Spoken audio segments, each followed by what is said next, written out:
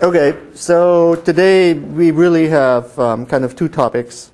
So the first topic is continuing this interpretation of classical linear logic and intuitionistic linear logic.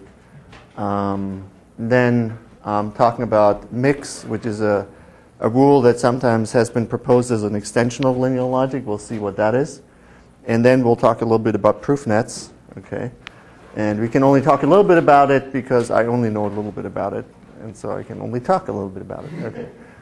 Okay, so interpreting classical linear logic and intuitionistic linear logic. So let me remind you, we had this translation. So we defined not with respect to P of A was defined as A linear arrow P. And then we had a translation of A with respect to P, and this was here a proposition in classical linear logic, and we got some A prime here, and this was a proposition in intuitionistic linear logic. And then we kind of plausibly argued, okay, a theorem of this form. If you have in classical linear logic, you can prove sigma, so that's in CLL. So if this,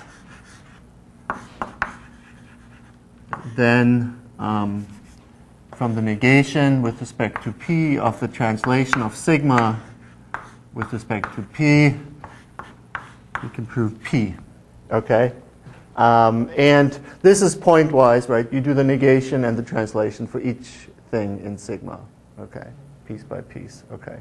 And so we kind of went through this proof to see how the proof rules here would be translated into proofs over here. And in fact, we used that to motivate exactly what the translation would be. And if you remember, the translation would be called double negation translation because there were a lot of double negations in the translation. Okay. Okay. So we want this to go in both directions. So we also want to make sure if this is provable, then the sigma is provable in the original one, so that we know that we faithfully model classical linear logic reasoning and intuitionistic linear logic, right? We want an if and only if. So the question is, how do we go in the other direction? How do we go from here back to here? And so I thought it would be worth spending just a few minutes talking about this because there's often the temptation to try to prove everything in a certain style of induction over the structure of proofs, and works very, very well when you go from here to here. But it usually does not work very well when you try to go from here back to here. Okay, and this is because the structure of the proofs here in the image of the translation is not so tightly controlled. Things can be done in weird orders. Okay, you can try to control it by saying, oh, it must be focused and all these things. But generally what happens is that in the image of one of these logical translations, you can simulate the inference that are done here over here, but there are some things you can do here that are hard to see how they would correspond to something in the original logic. So usually the two proofs in the two directions work very differently. Structural induction this way, and some other consideration the other way. Okay, so hopefully I can piece together how the thing in the other direction works. Okay, so what we need first is so we were trying to go in the other direction. Okay, so we need some kind of a lemma. Okay, that connects intuitionistic linear logic with classical linear logic. Okay, so that's not going to get us all the way there, but it's a very important lemma. It basically says that if you interpret them sort of directly, sort of not talking about this double negation translation, then the things which are true intuitionistically is a subset of the things which are true classically.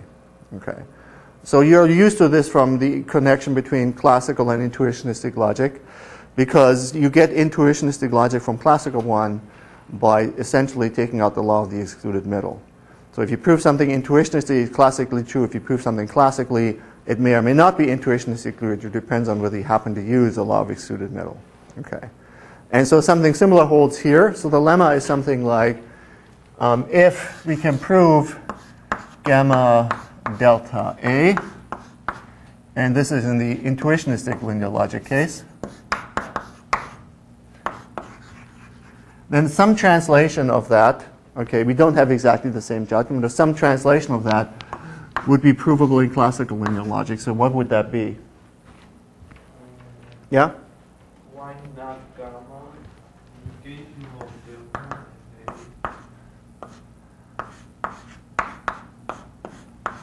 and Okay, so the question is, don't we have to negate gamma also?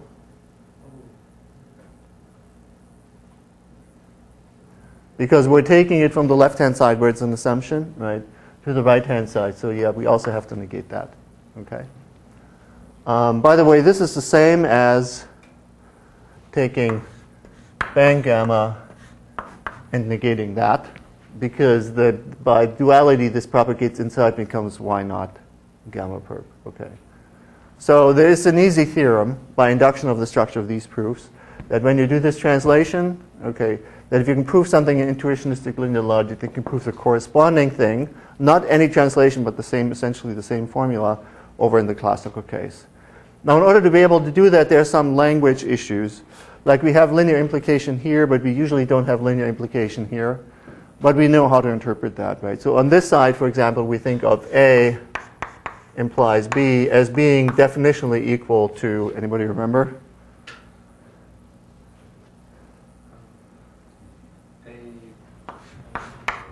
A perp par B, right? So this is a multiplicative disjunction. So this is like not A or B, which is the classical interpretation. This is like not A, this is like B, and this is like or. Okay, except it's not the plus, which would be the additive, but it's a multiplicative because this is also multiplicative. Okay. Okay, so then this is an easy inductive theorem. Okay, so that's one component. The other component I think we need, let me just check. Right. So we need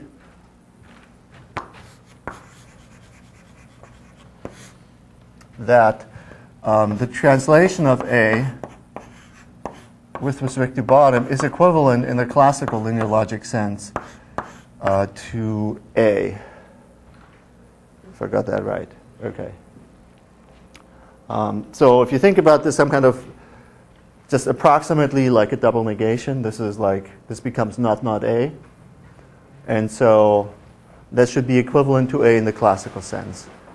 Of course, it would be false in the intuitionistic sense, right? Because we're, you know, this doesn't have a double negation, this one does, so they wouldn't be equal. And so this you can do by induction over the structure of A. Okay. So you prove this by induction on A.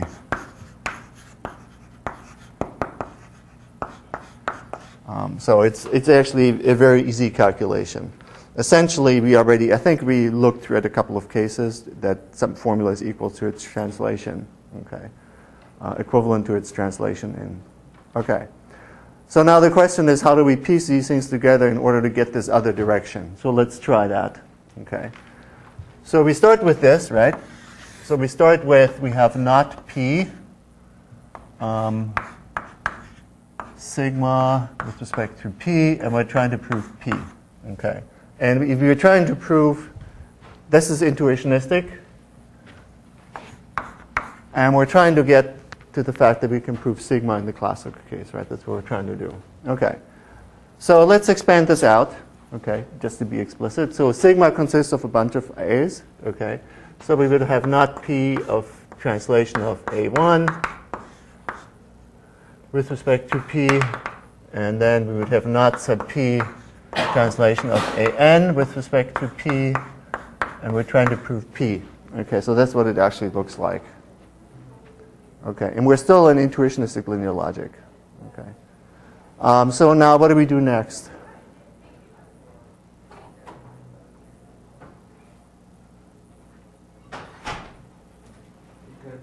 Yeah? Or we can move everything to the right. Yeah, we now need to use this lemma here, right? Now we need to make a step from intuitionistic provability to classical provability, right? We need to make the step at some point. So let's do it now. Okay. So we find is that we have, well, there's no question mark because this context is actually empty, right, in the translation.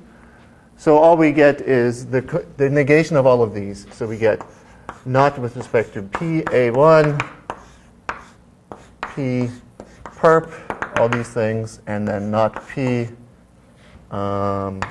respect to an, respect to p, and then perp, and then p.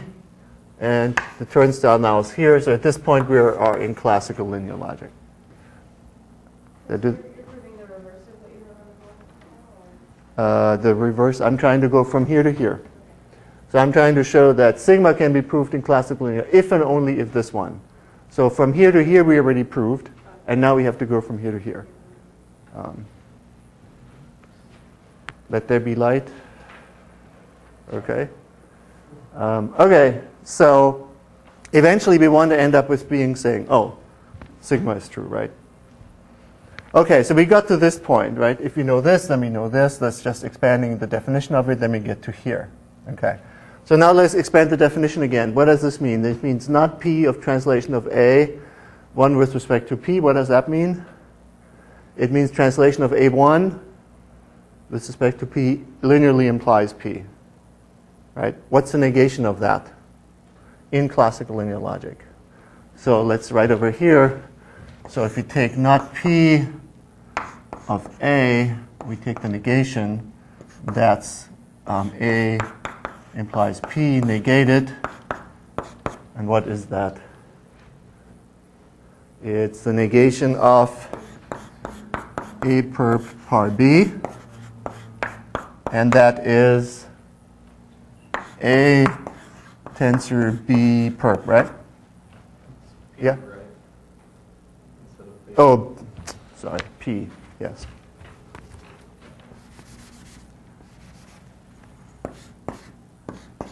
Yeah? I just want to point out that we might want to mention that in the last lecture, Yeah. this was a mistake. There was a typo somewhere, yeah. Right. I can make typos even without a keyboard. Okay. So I think we got it right this time, though. So the negation of implication in classical linear logic, we say A implies B is false. It means that A is true and B is false, which is what this also says here. And we just have to make sure that when we say and, we mean the multiplicative version, right? So if A does not imply B, A does not imply P means that A must be true and P false, because it's multiplicative at the same time. So we get A tensor P perp, okay? Okay, so if you expand that out, what do we have to show over here? This would be the translation of A1 tensor with respect to P, tensor P perp. And this would be translation of AN with respect to P, tensor P perp, and then P. And we're still, of course, in classical linear logic at this point. Okay, what are we trying to get to? Okay. We're trying to get to, maybe we can prove sigma, but sigma is just, is it A1, AN, right? So we're going to get from here to here, right? Okay.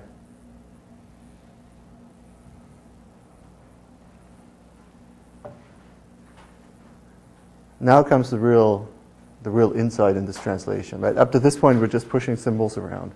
How do we get from that this is provable in classical linear logic to the fact that this is provable in classical linear logic?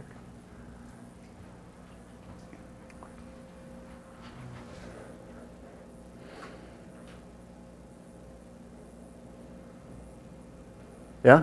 Is it possible to say that because it works for every P, so we still have the freedom to choose whatever P we like? Okay. So that's exactly what we're going to do. We're going to say, there's a proof for this, okay, for P being an arbitrary proposition, right? We've just shown, by reasoning, that we can prove this for any P. Okay, where P is a proposition of variable which doesn't occur in the AIs, right? We choose it to be different from anything that we already had. What that means is that whenever we can prove something with a proposition of variable in it, we can substitute for that variable and we get a valid theorem out because we can substitute it in the whole proof. Right? So that's parametricity of a proof for logic variables. So we want to exploit the fact that this works for any P and pick one that is particularly advantageous, okay, to get a consequence of that. From there, we should be able to get to here. So what do we pick for P? Bottom, yeah. So I kind of gave it away by putting this lemma here, right? We have to instantiate P with bottom in order to be able to even use this lemma. Okay, so what do we get out of that? We get the translation of A1 with respect to bottom tensor. Okay, what is the negation of bottom? It's 1, right? And here we have the translation of AN with respect to bottom tensor 1. And then here we get bottom. Right? Okay. And that's by substitution. Okay. So how do we get from here to here? Anything tensor 1 is just that thing. Right. So we can use A tensor 1 is equivalent to A, right? And we can prove that in classical linear logic and do a cut with that, right? I guess we do n cuts of that nature, and then we get A1 comma bump to AN would be provable. How do we get rid of the bottom? Bottom right rule. We cut with bottom. Well, the bottom right rule would go in the opposite direction. So we know it's provable with bottom, but we also know that bottom proves nothing like this, right? That's the left rule for it. And so we can cut that out and we get rid of that. So at this point what we have is the interpretation of A1 with respect to bottom all the way to AN with respect to bottom. That's what we know. And now we can use this lemma here, using cut again, right, n times, in order to conclude this. Okay. So the magic of the double negation translation is that in this direction, in this direction here, we just have to be very careful to design this translation so that anything that happens on the right in CLL can be mapped in the intuitionistic case to the appropriate rule on the appropriate side. And we use the double negation to move things from the left and the right. Remember that we had those lemmas that says we can move things around if they have negations in front of them, right? If the conclusion is P. That was our trick there. Okay, so from here to here, we just engineered it so that this could be done.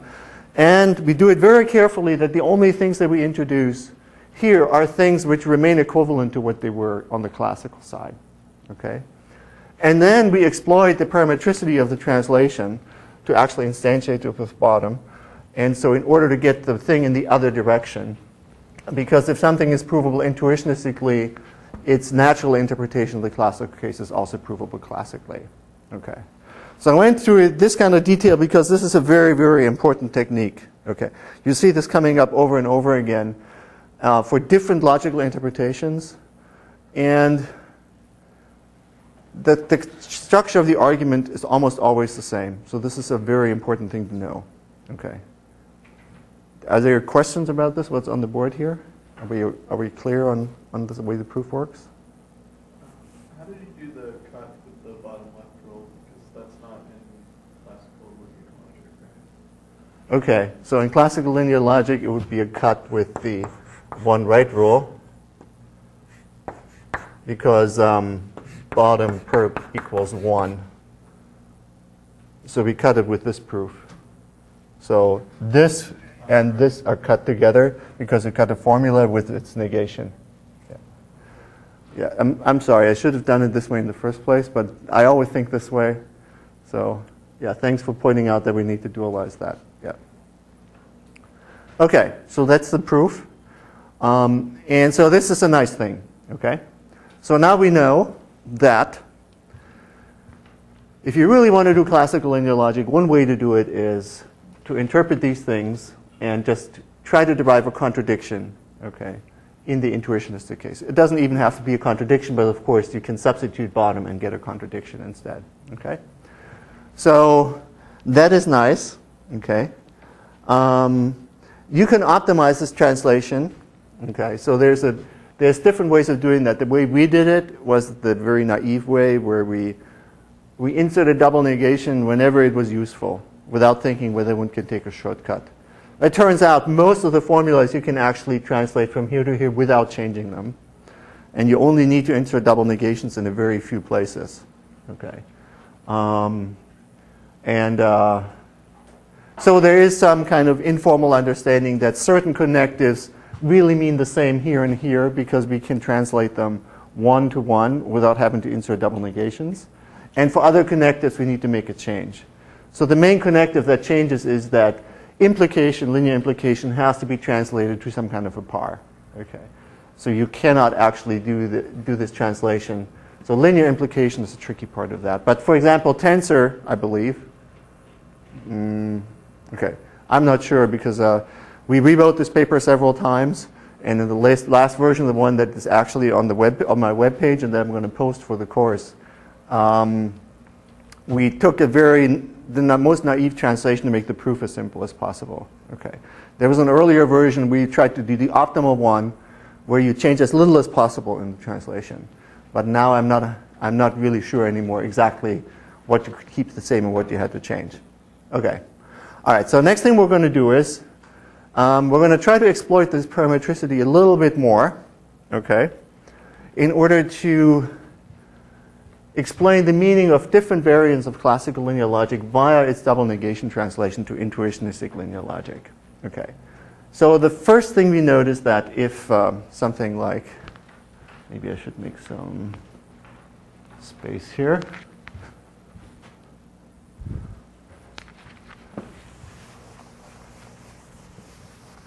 So if we pick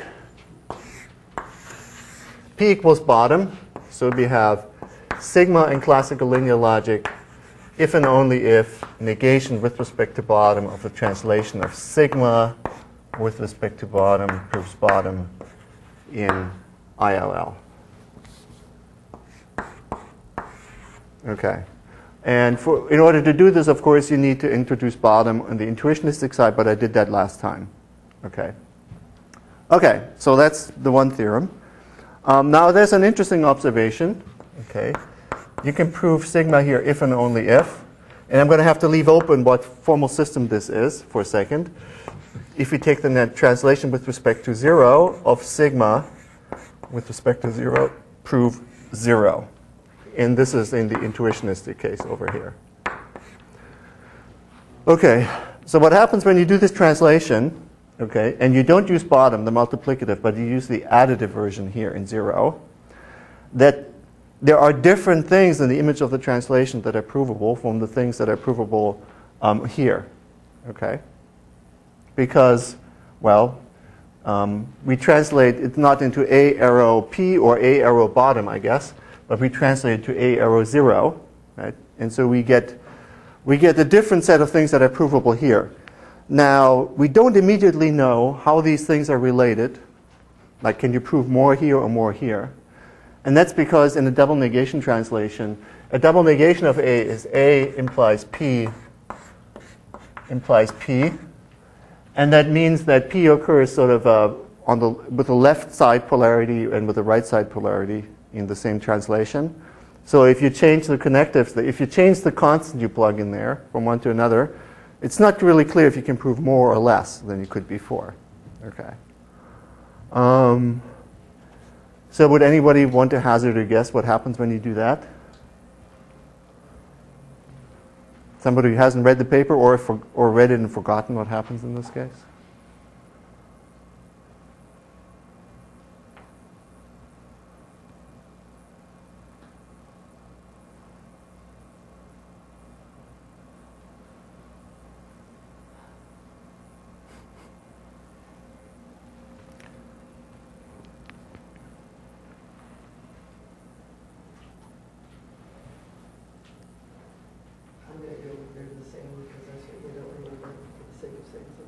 Okay. You're going for the same. You would be wrong. Okay. So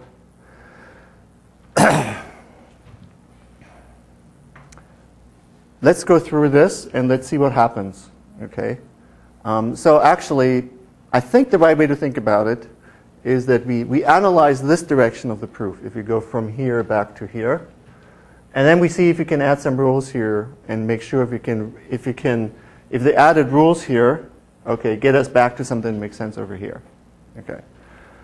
So if we start with this, right, nothing changes at this point, right? This is exactly the same. This is exactly the same. Right? We're not doing anything here that requires, it has anything to do with what P is. This is the same, right? So anything that changes would be after this step, right? Okay. So what happens in this step?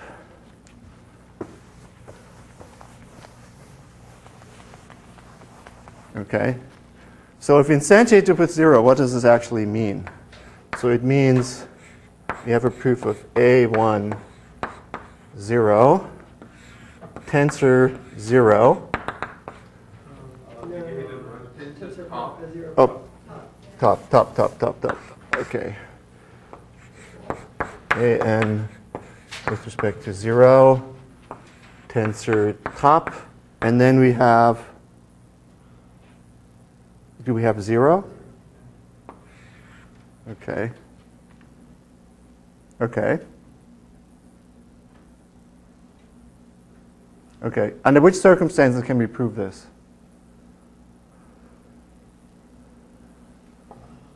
Okay, what's the rule for 0 in classical linear logic? There is no rule for 0, right? Remember that? There's 2 rules for plus, right? First and second. But there's no rule for 0 because we're on the right. Okay. So is there any hope at all of proving this? Yes, there is, because we have the top. What's the rule for top? Okay. So we can have sigma, and we can have top, then we're done. We can absorb an arbitrary piece of the context. So we need to make sure that we use the top in order to absorb this. Okay. Okay. Can we form a conjecture from that? Question? Yeah. It seems like, for example, if we use the tensor rule to break some premises, then there's still one branch that doesn't have top. Okay, we have to think differently here because we're not trying to prove this. We can't use the right rule for bottom here because we know that we can prove that because we started from there to this. So we need to work downwards from what we know, right? We can't work upwards. We can't use the tensor rule, right? We need to know what we can deduce from what this means.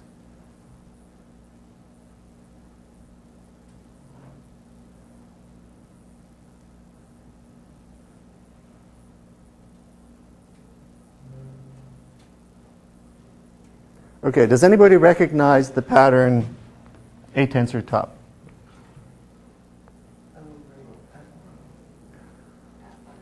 Affine, yeah.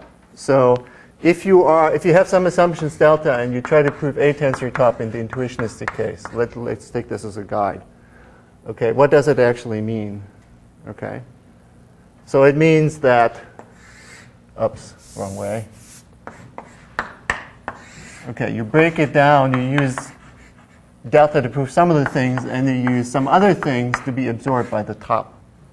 Okay, so what corresponds to proving A tensor top corresponds to proving A from some subset of your assumption. You can ignore the other ones. So proving this means that you can apply weakening, right? So in fact, this was an idiom in a lot of early linear logic programming. We often use this idiom that said that, for example, in the blocks world planning, we say, if I want to achieve a goal where A is on top of B, I don't care what the rest of the state looks like. The way we prove that is we say A is on top of B, and I don't care what the rest of the state looks like. Okay, because you just have to be able to prove that, and then everything else is being absorbed by this. Okay, so one of these things means that if all the things that you're proving have the tensor top in it, okay, you're essentially working in affine logic. Okay, because assumptions can be ignored. Okay, so that's just an intuition. Okay, so now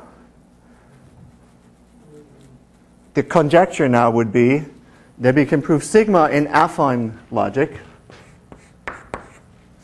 okay, if and only if we can translate this in intuitionistic linear logic.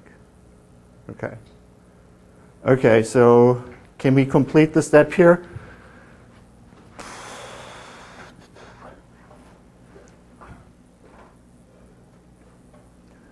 So what is the characteristic of, what's the characteristic in affine logic? Okay. So the characteristic is that in affine logic you can't distinguish between 1 and top if you're in affine logic. Okay? So in fact you can characterize affine logic in the classical case by saying that 1 and top are the same. Okay? Because how are they distinguished? Well, 1 means you have no resources, and top you can consume all resources. In affine logic they're the same because any resource can be consumed at any point in time, can be weakened away. Okay, so we have this if we're in affine logic. So then what happens to all these tensor tops? They go away because it's the same as tensor 1. And we come with 0. Okay, and then we get to this, and then we get to that. Okay, except that this now will have zeros in it. Okay, but 0 is equivalent to, yeah?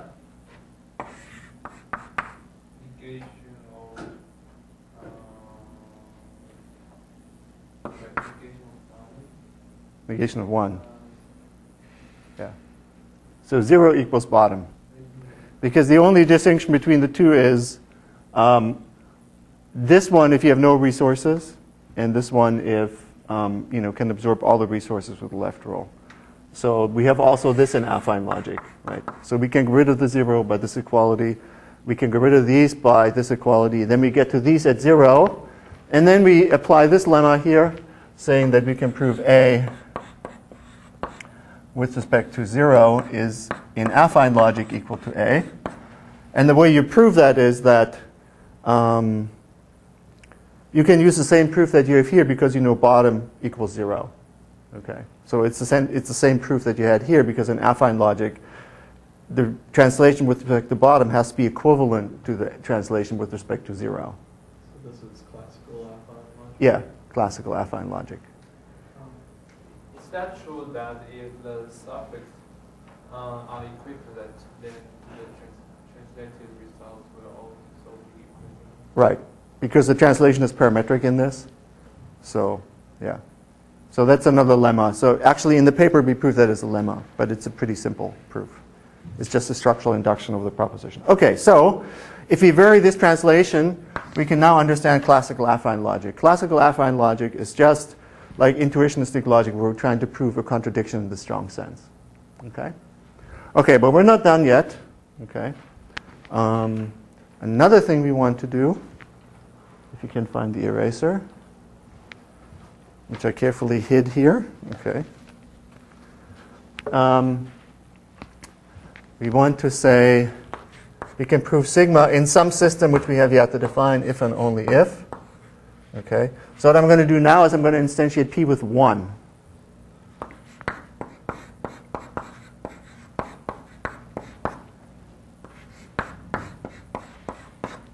Okay.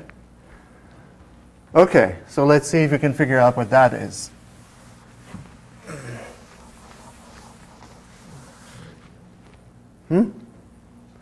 Okay, so, there was one part of the proof which I didn't do, but you have to trust me on that. In this direction from here to here, we have to show that we can actually do this and ignore the extra assumptions that are being. If this is affine, that the weakening rule can be proven over here. Okay, so that I didn't do, so you have to just trust me on that. Okay, so now let's come back to here.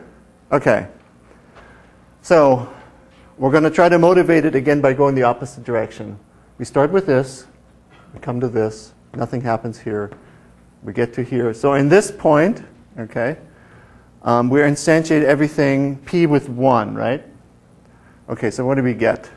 So we get this is translation with respect to 1, and this should be 1 negated, right? Should be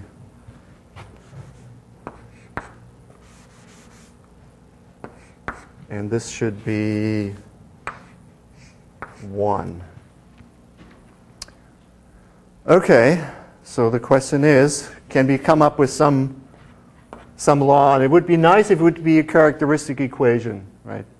So affine logic, the characteristic equation was 0 is equivalent to bottom, and top is equivalent to 1, right? So the question is, for this translation where we translate p with 1, can we do something similar? How can we get from here to here, where this is now all translations at 1? What would have to hold for this to be the case?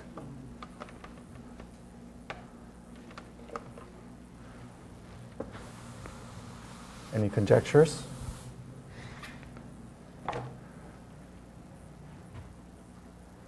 I think at this point the conjecture should be easy to form. What kind of characteristic equations we want? Well, what does the lemma tell us? How could we go from here to here? What's our only hope to do this? If 1 is equal to bottom, right? Because that's the only lemma we have, right? If we in the classical case, if this is the case. So we can go from here to here only if we have 1 is equal to bottom, right? So now we need to figure out what extension or what version of classical linear logic actually gives us that 1 is equal to bottom. It seems weird, right? 1 equals to bottom says truth equals false. Okay. So that's very suspicious, right? And in fact, if we use top here, okay, if we use top in this translation instead of 1, then in fact everything would be provable. Okay. And this would be the extension of classical logic with the assumption that truth is equal to false. Okay. Everything collapses. Okay. But we don't use top, we use 1. Okay. So the question is, can we characterize the logic where 1 is equal to bottom? Okay. So if you haven't seen that, you're never able to guess this. Or have you seen it? Is it paraconsistent? Hmm? Is it paraconsistent? No. No, linearity saves it. Doesn't have to be paraconsistent. But if you do this classically, I'm not sure what happens. It could be that something like that's going on, unless, but in the absence of structural rules, actually one can do better. Okay. Rings no bells. Okay, look at the second topic in my list of topics for today. Mix. Okay. Anybody knows what mix is? Okay. Classical logic where 1 equals bottom. Yes? For 200. Okay. Okay, $200. I don't think I have that much with me, but okay. So let's figure out what that actually is. Okay. We don't need this stuff anymore. Okay. So, and this actually comes very naturally out of the process interpretation. It was actually mentioned in Jabbar's original paper on linear logic. Okay. So if you think of this as a set of communicating processes and you make a process assignment, which you can do in a way that's fairly similar to what we did in the intuitionistic case. So except that there's kind of no right-hand side, so it doesn't provide a service, but you just have internal interactions. Okay. Then this corresponds to a set of communicating processes with session types, right? Not providing any external services, just evolving internally. You can take a second set of processes which do the same thing. So here a bunch of processes which evolve by interaction to some kind of a normal form. Here a set of processes involved by interaction to kind of normal form. It makes sense it should be able to two non-interacting processes, put them together. Okay. And now you can do a process assignment here, and these things interact with themselves and get to some kind of normal form, and these things interact with themselves and get to some kind of normal form. Okay. So this rule is called mix 2. Okay. If you're working only with processes, it's hard to deny that this rule makes sense, because you want this kind of modularity. If you have a bunch of session types which communicate over here in order to achieve some kind of a service, you have a bunch over there, you should be able to put them together, and they should be able to act independently. Okay. But without this kind of a rule, we don't have that. Okay. Okay. So therefore, it's worth considering this rule. Okay.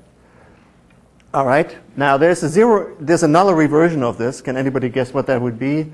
Our usual nullary versus binary type of thing.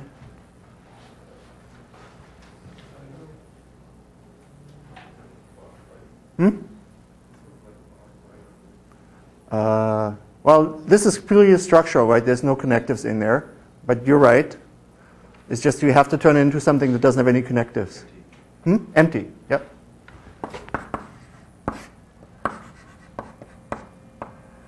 Mix 0. Okay. So here is 2, and we split them. Here we have nothing, right? So by itself we can prove that.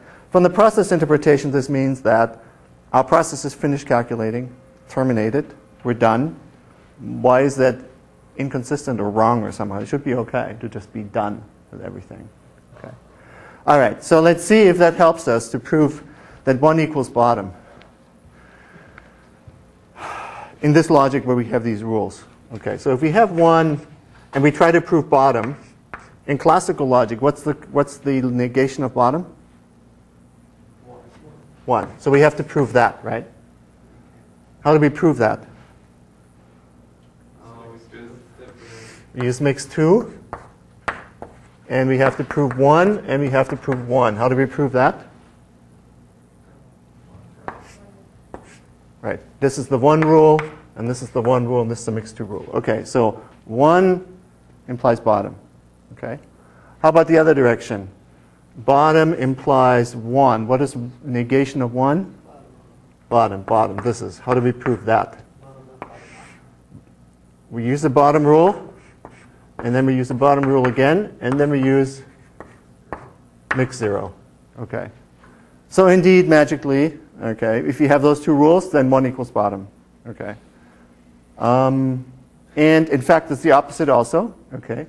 If 1 equals bottom, then we should be able to validate the mix rules. How is that? Okay. So let's take the mix 2. Sigma prime, and I want to conclude that sigma comma sigma prime. If 1 equals bottom, how do I do that?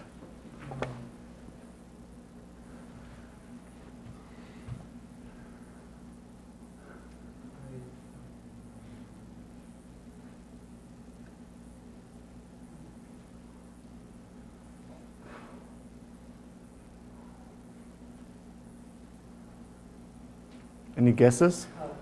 Cut, of course, cut, right? There's a few keywords that you can always shout out to answer to questions. Induction, okay, or cut, right? And, usually you're right. Okay, but the second question you have to answer is, what are we cutting? Okay, so what is the formula here? And what is negation over here? Okay, so put bottom here, and this would be 1, right? Okay, so that would be, by cut, would give you this. Okay, how do we proceed here? Bottom right. Okay, good. And how do we proceed here? Use the fact that 1 equals bottom and then use bottom right. Right. So we have to use another cut, right? Don't we? We can't use mix 2. We're trying to show that it's derivable. Yeah. So how does it work? We have to prove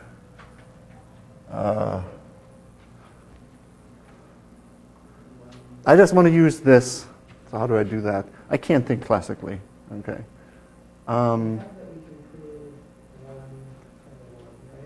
We can prove 1, 1, yes. Because that's what this means, right? Cut against that. So that's going to be sigma prime comma bottom.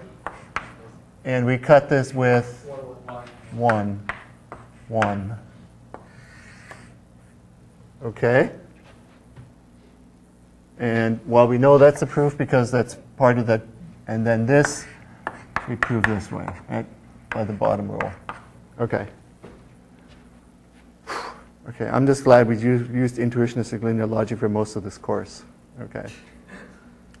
Okay, so we should be able to prove mix 0 also, unless we made a mistake somewhere. So we should be able to prove that empty holds. Of course, this could only possibly be proven by cut, right? How do we do that? Well, how about cut bottom? Hmm? Yeah, so One. we have bottom comma bottom, right? That's the other direction of this. Bottom comma bottom. And what's the other part of this? Is it 1?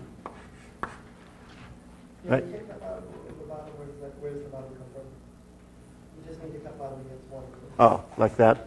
Yeah. Okay, so this is, yeah, this is the perp, right? This is the opposite. So the right, Therefore, 1 is free. yeah, 1 right for the right-hand one, then cut again against bottom for the second one. Cut again against bottom. Yeah. And then you're going to get, now you have bottom. Okay. Weird. Classical proofs are really weird, aren't they? Okay. But anyway, so this system, if you assume this kind of an axiom, doesn't have cut elimination, right? Because obviously you need to cut to prove this. But if you have the mix 0 and mix 2 rule, then we have cut elimination, right? But we have at certain points in the proof, we have to decide that we're going to split our goal of proving that into 2 pieces, and we have to prove these things independently. Okay. All right. Anyway, so if bottom equals 1, right, then this is the same as A tensor 1, and that gives us A1, and this is the same as A tensor 1. And this 1 here should go away, okay, because it's equal to bottom. So we can cut against bottom, we get this. And then from here we get this by this lemma because bottom equals 1. Okay. So yes, so what we have here is mix, or classical linear logic with the 2 mix rules, 0 and 2. Okay. Okay. And this actually has some interest, okay, because from a process interpretation, this kind of thing in the classical setting actually makes sense. So what it means from our perspective is the following. Classical linear logic with mix is the same as doing intuitionistic linear logic, where your goal is to prove 1. And proving 1 means to consume your resources. Okay. So rather than trying to get a contradiction, which is what it means classical linear logic without the mixed rule, if you're working in classical linear logic with the mixed rule, it's like working to consume all your resources, not necessarily to find a contradiction. Okay. That's a fairly reasonable interpretation for what processes do. They're not trying to find a contradiction. They're just evolving until they terminate, right, which is they go away as resources. So therefore, if you want to give a process interpretation for classical linear logic, it's probably a very good idea to have mixed rule in them, because that corresponds to just communication until all your resources are gone. Okay. Now, we actually thought about this for a while, but if we take a process assignment to classical linear logic and we're trying to prove this kind of translation into our intuitionistic linear logic, unfortunately what happens is when you do the double negation translation, that there is some extra messages being exchanged. Okay. So every time you have a double negation, there's 2 messages being exchanged. Okay. There's some overhead if you do that. So it seems better to just do it directly in the intuitionistic linear logic instead of trying to do it classically and then doing an interpretation. Okay. Just the way we did it is much more direct, okay, than trying to do the translation. Okay. By the way, I should notice that in the image of the translation, unless you want to substitute bottom here, we don't use the bottom, okay, because we just use p, okay, as a new parameter. We also don't use question mark. We don't use the why not modality. However, why not does make sense. Okay. So let's see. Let me just, in a very briefly, actually, is there more questions on this? Actually, we went in the paper, we did the following. We looked at all the possible things which could appear on the right-hand side. And so we already know top means inconsistent. Over here, everything is provable. Okay. We get mix 0 and 2 with this one. We get affine logic with this one, and we get the classical linear logic with this one. There's some more things you can put here, because, for example, you could get bang that, or you can why not 0, and so on. Okay. And you can try to classify all the translations. And we're able to classify all of them except for this one. Okay. So we weren't able to come up with a reasonable explanation for what classical linear logic is if you, this translation, if you have bang bottom equals bottom. Okay. So if you want to solve an open question in this domain, you can think about that, okay, because we couldn't figure it out. Okay. It's not easy because, well, it's easy to write down what it is, right? It's classical linear logic plus an axiom that says bang bottom equals bottom. Okay. So now that's the thing. But the question is, does it have a judgmental explanation in some sense? Can you write down inference rules on a cut-free system that makes sense, right? So this here is same as classical linear logic with, what was it? 0 equals bottom and top equals 1, right? That's what this is. We don't want to write it that way, but we can write it with the rule of weakening, okay, or as affine linear logic. It's very easy to write down a cut-free system for that. It's easier to write down a cut-free system for that because we have the mixed rules. But I don't know how to write down a cut-free system for that, okay, where bottom equals bang bottom. Okay, we didn't come up with any answer for that. Okay, so let's do the question mark. Okay, are there, before I erase all of that, questions? Okay.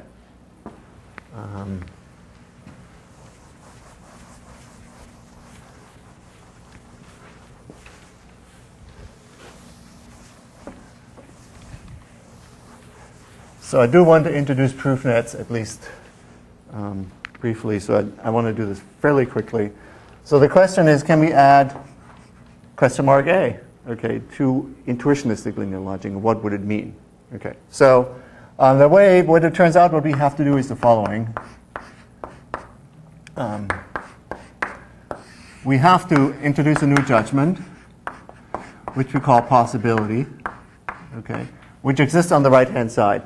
Okay, so in intuitionistic linear logic, without the lax modality, the right-hand side is always A true. If you add this, you have a new possibility, namely to say that A possible appears on the right-hand side. And then one way you can establish that A is possible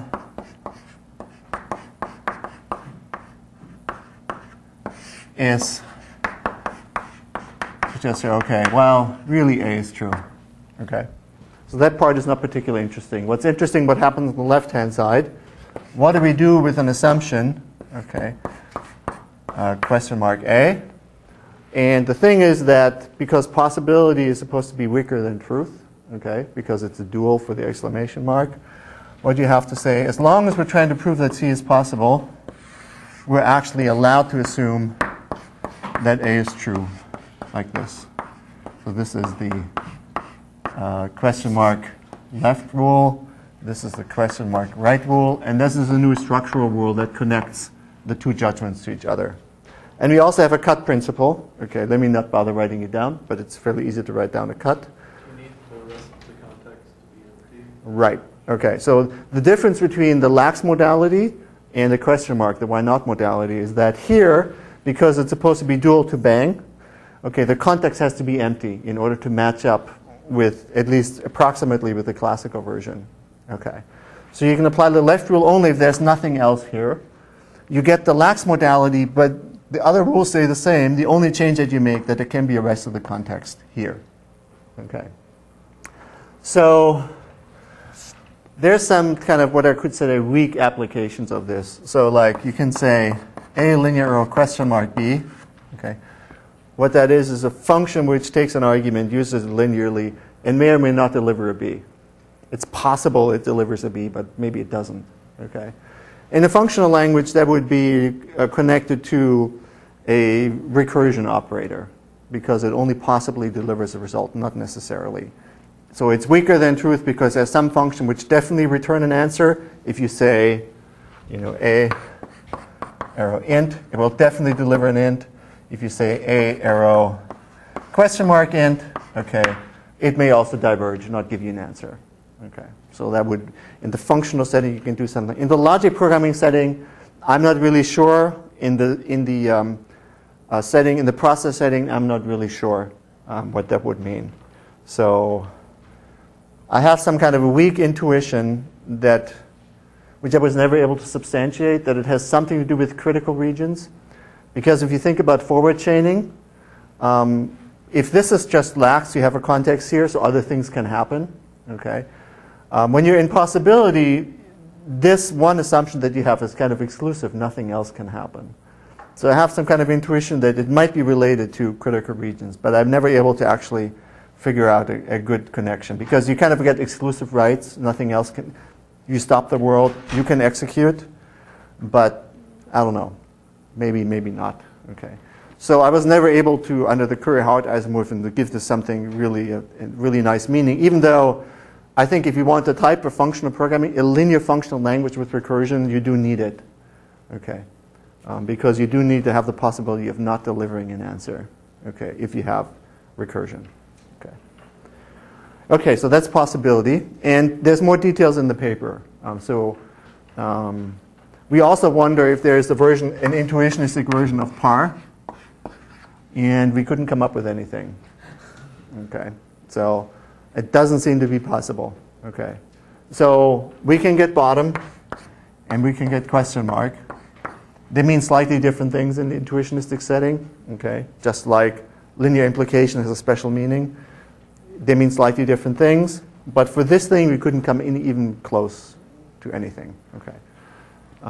So, I mean, I think at some point you just have to accept it doesn't exist and move on. Okay.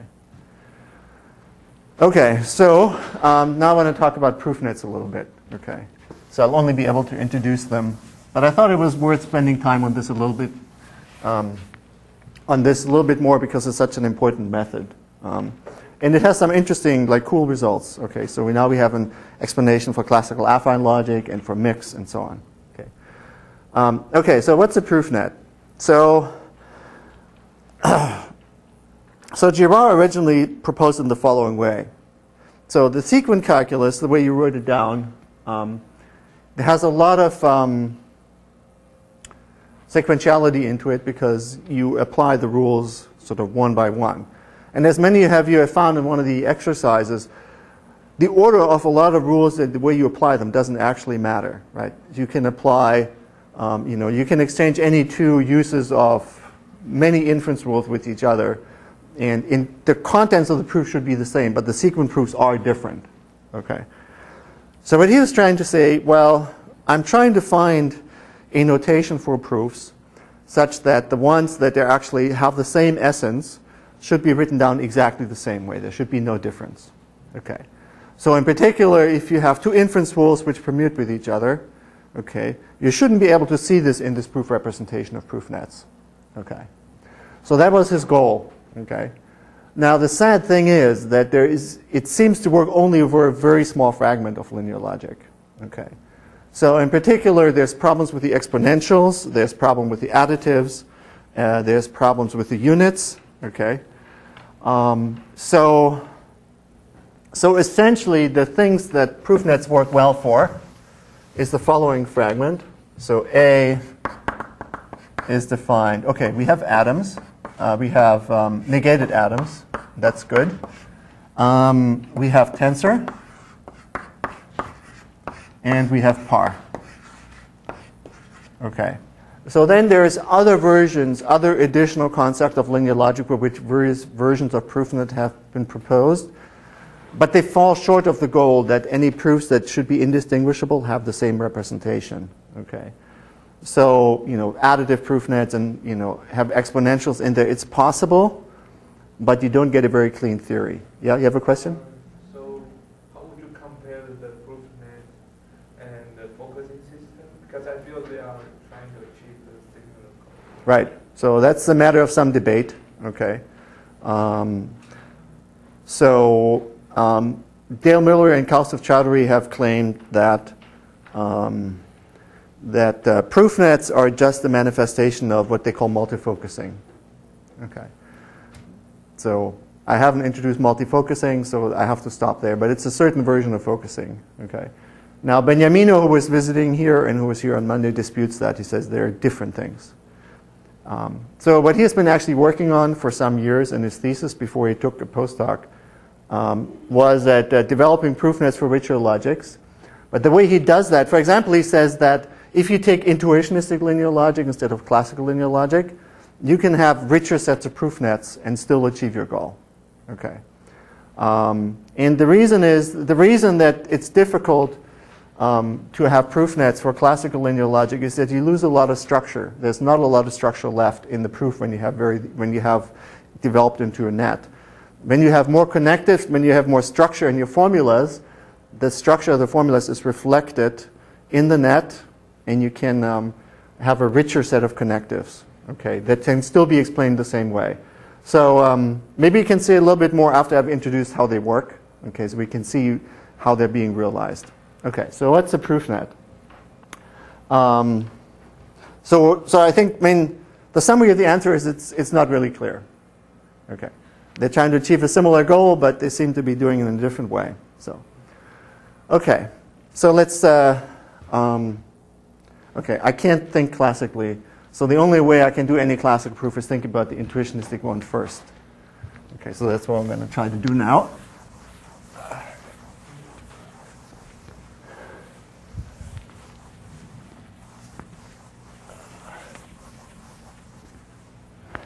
Okay, so take a very simple proof. Okay, A arrow B, A arrow B, B arrow C, and I'm trying to prove C. Okay, I'm doing this because there's two first things you can do. Okay, you could first apply the left rule here, or you could apply the left rule here, right? And if you apply the left rule here, you put both of these things with B, and you put this with C. If you apply the left rule here, you put A over here to prove A, and you take B over here to prove the rest. Now, it's an interesting thing that if you talk about inference rules permutation, two implies left rules don't necessarily commute with each other. Right? Somebody who did the exercise confirmed this? I'm pretty sure they don't commute in general. All right. Probably, I think so. Okay. So because sometimes you have to apply one before you can apply the other, because you have to focus on one, and focusing on the other doesn't work necessarily. So I think they don't always commute, but we still want somehow there to be a unique proof structure no matter what we do here. Okay. So I think we have to translate this into linear logic, which is a scary thing. Classical linear logic. Okay, so if I did this right, this is going to be A perp. The negation of this is going to be A tensor B perp. The translation is this is going to be B tensor C perp. And this is going to be C. Did I do this right? Okay. Okay, so how do we prove this? Okay. So we definitely have to apply the tensor rule. But let's say we're doing it here. So we get A perp comma A. And here we get B perp together with B tensor C perp. And we're trying to prove C. And then we break up this. And we have B perp tensor B on the one side. And we have and we have C perp tensor C on the other. Okay? So we can prove it in a couple of steps. Okay, so now we're going to evolve this into a proof net. Okay? And so the way a proof net is going to work is we're going to unfold the structure of the propositions into some kind of a graph. Okay? And so okay, so we have a tensor here. Okay, and the tensor is the A tensor B perp. So that is the label sort of on the outgoing edge of this. Okay, and there's two ingoing edges, and the one is A and the other one is B perp. Okay, so that's the first component. The second component of that. There's another component of that which is just going to be A perp. Okay. Then we have a B tensor C perp. And that's going to be a tensor node here, which has two incoming edges. One is going to be B, the other one is C perp. And then we have C over here, and that's an edge like this. Okay. So now we have broken down the formula into its pieces. Okay. Now we introduce a second form of a link, which is called an axiom link. And an axiom link connects a link here, which has a formula A perp at the bottom, with another link which has a formula A at the bottom. Okay, so we're allowed to connect these two with an axiom link. We're allowed to connect these two with an axiom link. And we're allowed to connect these two with an axiom link. Okay. So what this says that if it's really a proof, somewhere in the proof, we're using the identity rule connecting A perp with A. And somewhere else in the proof, we're using the identity rule connecting B perp with B. And somewhere else, we're connecting C perp with C. Does that make sense? Okay. Okay, so now if we do it, if we unfold the proof into this kind of a representation, okay, now we can no longer tell which rule, whether you use this tensor left rule or this tensor left rule first, okay, because the proof structure doesn't have that information in it. So we have definitely eliminated the distinction between the two proofs that apply tensor left first on this or first on that. They end up being the same net, okay. Okay, so this is called a net. So, of course, not everything that can be written down in this way really is a proof. Okay, so for example, if we have A tensor A perp, okay, that clearly should not be provable, because if you break it up with the tensor rule, okay, you get A over here and you get A perp over here, right? Not provable. Okay. Now, if you write down a net for that, here's how we could do it. We could say, well, we start with a tensor, and it's going to be A tensor A perp. And so we have the A over here, and we have the A perp over here. And now we'll just make an axiom link between the two. Okay. And so now we have a net. Okay.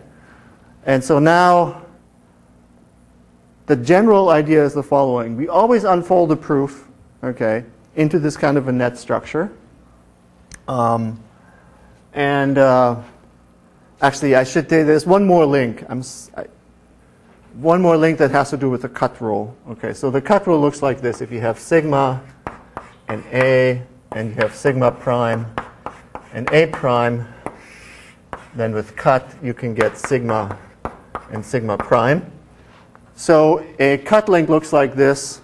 You have some proof net, which has a bunch of edges coming out, and these edges represent sigma. You have another proof net, with a bunch of edges coming out, and these represent sigma prime. And then there's an edge coming out here, which is A, and an edge coming out here, which is A perp, and these two meet in a cut like this. Okay. So usually these are drawn going down in this way, and the axiom links are going up in this way. Okay. So these are called cut links in these nets. So we don't have them in this net. Okay.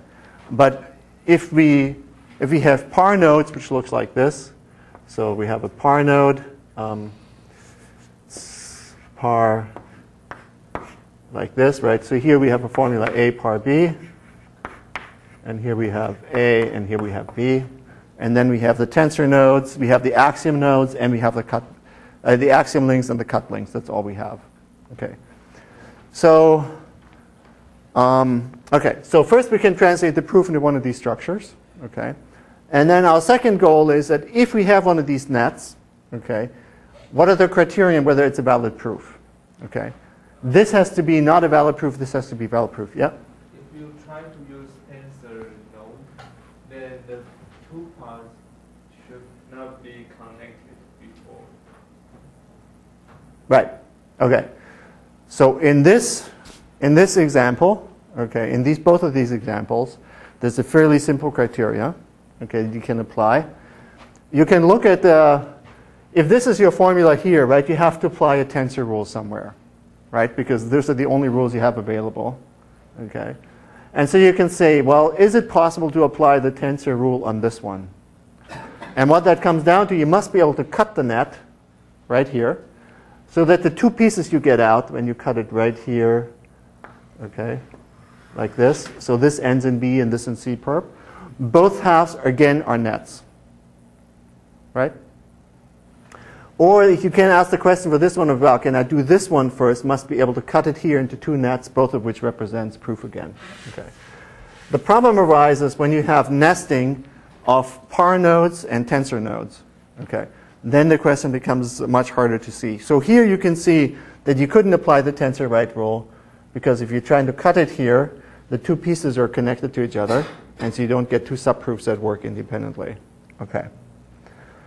Okay, so let me do a slightly more complicated example.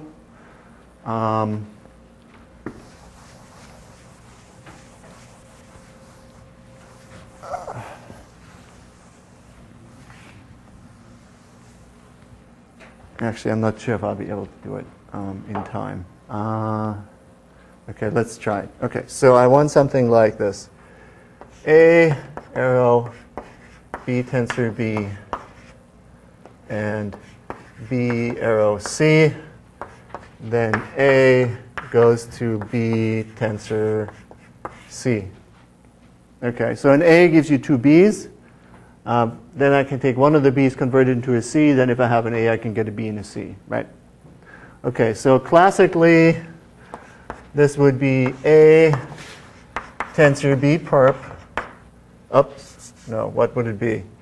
A tensor B perp par B perp.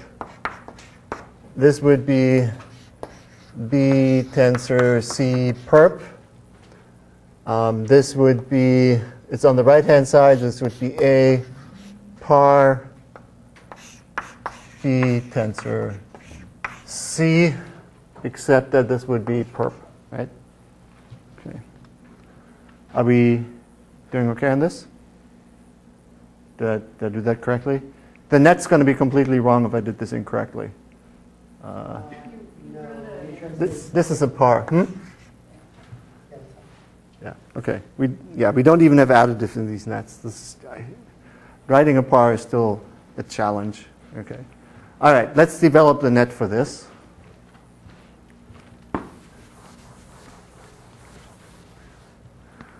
Okay. So we start with a tensor, which has A tensor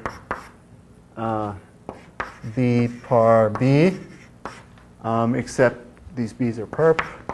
So I get A over here, and I get a par with a B perp and a B perp. That's the first formula. Second formula is a tensor of a, what do I get? B tensor C perp. So I get a B, and I get a C perp. And the last thing is a par. Oops. A par, which is A par B tensor C. Some of these have to be negated. Which one is it? The A. So I get an A over here, and I get a tensor and a B and a C over here. Okay? So that's just looking at the sequence. Now in the proof, what do I have to connect in the initial sequence? So if we don't write down the proof, you can still figure it out, I think. This A has to be connected to this. Now here we have a choice. This B could be connected to this and this one to this. Or we could have this connected to this and this one to this one. And the C's always have to be connected. There's no choice there. Okay. So there should be an axiom link here. There should be an axiom link here. Okay. There should be an axiom link here. Sorry about that. Okay. And then we have to have some connection between these B's and these B's. So let's just say you have an axiom link here, and you have an axiom link here. Okay. So that's what the thing looks like.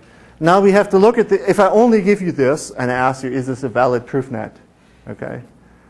Of course, you will be mystified, right? And you won't actually know. Okay. But there's one thing you can do, which is, if I give you this proof net, can we unfold it into a proof, which means can we find a sequence for which to apply these operations so that it's actually a proof? That's called sequentialization of a proof net. Okay. So that's not a structural geometric criteria, but it's something that if you want to know whether it's a valid proof, you can apply it, right? So for example, you can ask yourself, if I look at this, and this would be my final sequent, right? I could try see if I can apply the par rule, which is on the right. Now we know that the par rule is invertible, right? So we could always do that. So that would cut out this formula here and this part from the proof, and now we'd have to translate the rest of the net, which has these two things up here. So then we have a tensor, and a tensor, and we have to make a choice between the different tensors, which one to unfold first, right? So now we want to look at the net, and we see, can we divide it up into two? Okay, so that each of them is a valid proof net again. Okay, so that's kind of the way you can reason it. If I'm giving you one of these things, right, and you ask, can I unfold it, can I sequentialize it into a proof? You would just look at the things at the bottom, and you would, well, first you get rid of all the pars. Then you end up with a bunch of tensors and some atomic formulas, and then you see, can I take one of the tensors and divide the proof net into two, which are both valid proof nets, right? Now that is not a, so there should be a geometric criterion on the nets that you can check. That should guarantee that that process always can go forward, right? Because we don't actually want to sequentialize it, because that's sort of like, okay, we write down the sequence of steps, right? We haven't really gained anything. So here's the criteria on this proof. So what we do is we call the switching of the net, okay, of this net, is that from every par node, you remove one of the links. Okay, you keep one and you remove one. And you do this over the whole net. Okay, is it clear what the switching is? So we have to pick one of these two edges, and we have to pick one of these two edges. That gives us a graph, okay, with two fewer, in this case, with two fewer edges than we had before. Yeah? Right. And then we have to check that the resulting graph is acyclic. Okay. Okay. So we have a valid proof net if for every switching, no matter how you pick the edges coming out of the pars, the resulting graph is acyclic. Okay. And then there's a proof, okay, which I don't understand, okay, because I haven't really tried to understand it. But there's a proof that says that if you have actually, it's not that I haven't tried to understand it, but it's in French. Let's put it that way. Okay. If for every switching the resulting graph is acyclic, then indeed you can sequentialize it into a proof. Okay. And moreover, if you take a proof and you translate it, you will always get one of these that satisfy the property. Okay. So I won't try to attempt to do this proof in this or any other lecture in this course. But I think it's still interesting to note. So what you have done is we've taken a proof structure which has a lot of sequentiality in it, and we translate it into a kind of canonical form where you cannot really tell the order in which inferences are applied anymore. Okay, you kind of factor it out. Inferences rule which permute with each other, and then you have a geometric criterion on the result, okay, to see whether this is actually corresponds to a provable formula. Okay, so this is a really nice, elegant result, right?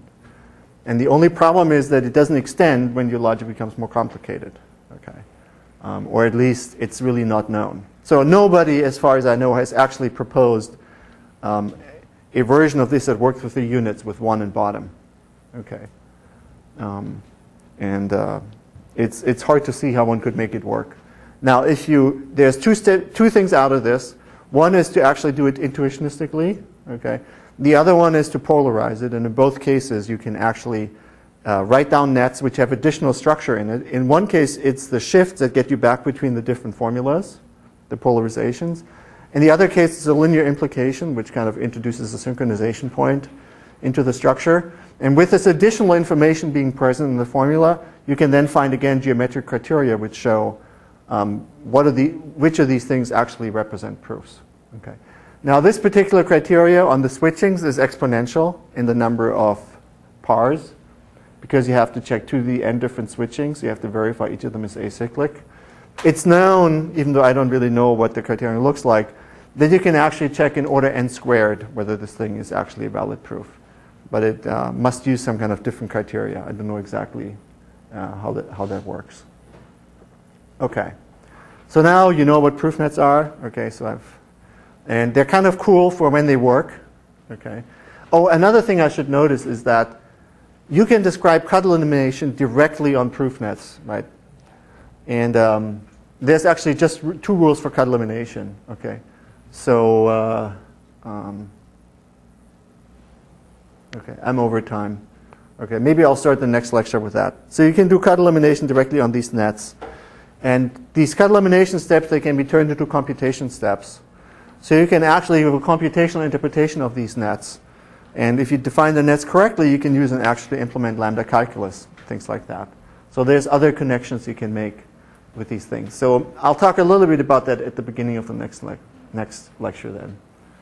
Okay, so this impressionistic pointillistic style of proof nets, okay. But at least you know what they are. Okay. Questions? All right, then I'll see you next week.